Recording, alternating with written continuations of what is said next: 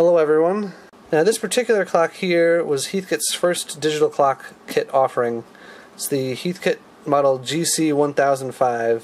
Not only was it Heathkit's first clock kit, but it was one of the first digital clocks available to the consumer in the first place. This clock was produced starting in 1972, and at the time this kit was introduced, there actually weren't too many models of digital clock that the consumer could purchase, especially clocks that include an alarm feature. So this was pretty cutting edge at the time. I'm going to plug it in so you guys can see the cool Panaplex display light up. And there you go. You see it comes up displaying 8 in all of the digits there. That's to let you know that the power was interrupted. Kind of a cool feature. Now to get the clock running and to set the time, you slide the time set switch over to the set position and it'll come up 12:00:00. Now you notice this light also lit up here. It's a neon bulb behind the plexiglass front piece. That is the AM or PM indicator. You can choose whatever you want it to be. It doesn't matter as long as you set the time and the alarm the same way. I generally have any indicator light like that be the PM indicator, just because many clocks have a fixed PM indicator that actually says PM. Now there's 2 time set switches down here. There's a minutes set and an hours set. We're holding the minutes set switch in place. You'll notice that the minutes rolled over from 9 back to 0. You may be thinking, how do I set, say, 12:12? Well, to set the tens of minutes, you actually have to hold both the hours and minutes set switches at the same time. It's kind of inconvenient, especially one-handed here. Once you get used to that, it actually makes setting this clock pretty quick. So there we go, 12:35, how about? Now when I slide the time set switch back to the run position, the seconds will start counting. And if you want to 0 the seconds, you just slide it back to the set position. That makes it really easy to synchronize this clock to a more accurate time source. You just set it 1 minute ahead, and then wait for, say, your computer or phone clock to reach that minute, and then just slide the switch back and everything should be synced up. Now to set the alarm, you just slide the alarm set switch over, and you don't want to set both of these switches at once. It will let you do that. The display will kind of go haywire if you do that. I've done it by accident. I'm not sure if that'll damage anything if you leave it that way for a while. I just don't know. They probably should have just put a 3-position switch here for time and alarm and run. That would have been a little bit nicer in my opinion. So let's set the alarm. I set the time to 12:35, so let's do like 12:37 here or something like that. Just because I've been talking a little while.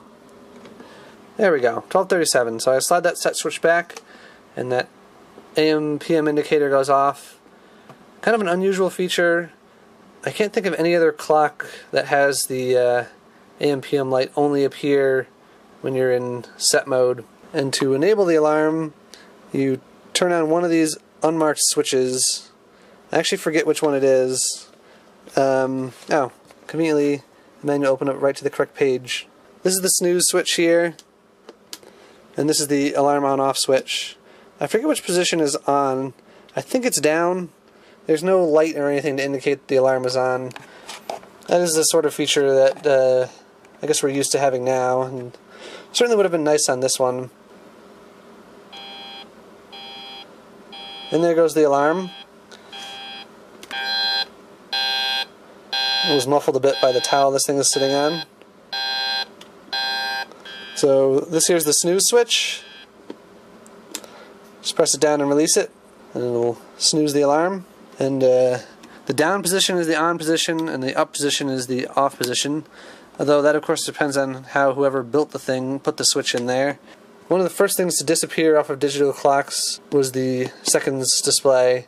By 1975 they had almost completely gone extinct, and most clocks were 4 digits. In some circumstances having a seconds display can be a bit distracting if it's right in your field of vision, although eventually you do get used to it and you can kind of tune it out. This cabinet may have been pretty stylish in 1972, but by today's standards it does look kind of dated with the stereotypical 1970s wood grain look. I think it looks alright though. This wood grain is actually optional. It was something the builder had to apply if they wanted to have it on there, and I've seen some that don't. You can see it's actually lifted up slightly in the corner here where they didn't trim it well enough. So it could be removed, but I'm going to leave it alone. And I have seen some of these that have a all black look where the wood grain trim here was either not installed or was removed later on. I'm going to unplug it and show you guys the inside. I do have the original manual. It's pretty water damaged, but not all the way through actually. Must have just gotten splashed or something. There's quite a bit of pages in here, and I don't really feel like going through all that. I think you can find scans of this online anyway. It goes step by step. Heathkit manuals are generally quite detailed to make the builder's life easier. This manual provides you much more information than other kit companies are providing, and Consumer Reports type magazines of the day always praised Heathkit for that. They went to much greater lengths to ensure your success.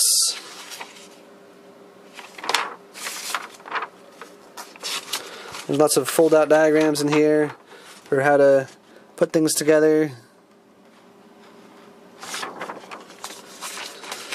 And at the end here is a nice fold-out schematic for the whole thing.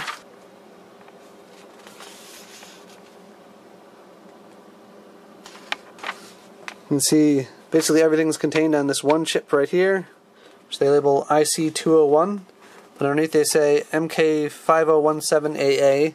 That's a MOSTEC chip there. And as I mentioned, it was one of the most advanced digital clock chips that were available at the time. It was a good choice by Heathkit. There's a little notice in here about making sure you put that IC in the right way around. It would have been a shame to damage this part, as they were quite expensive back then. It was one of the most expensive bits in the clock. Notice this is dated in 1974, so this particular manual, at the very least, was produced a little bit later in the run of this model. Alright, without further ado, I'm going to get into the guts of this thing. To take it apart, you just take out these 4 screws here. You can leave these 2 in. Those are for the transformer. So that's the 4 screws out. You can see they're quite long screws. And then the cover lifts off like that. This sticker here is usually found on the outside of the clock. Whoever put this one together decided to put it on the inside.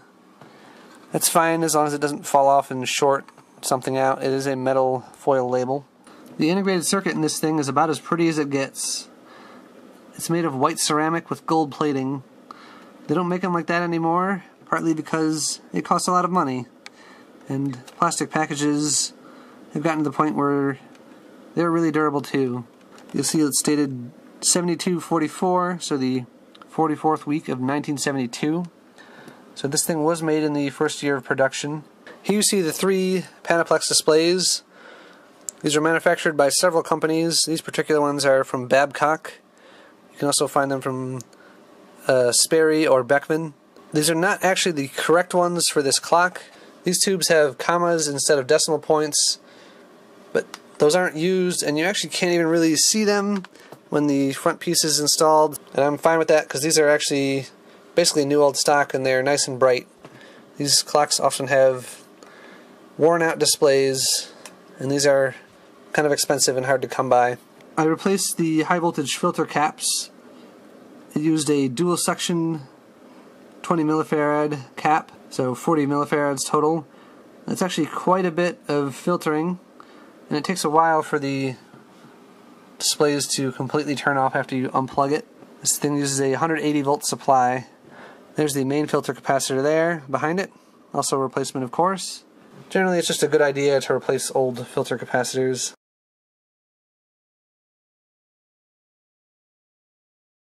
Down there you see all the drive transistors for the digits, and these are the segment drive transistors. There's 4 on this side and 3 on this one.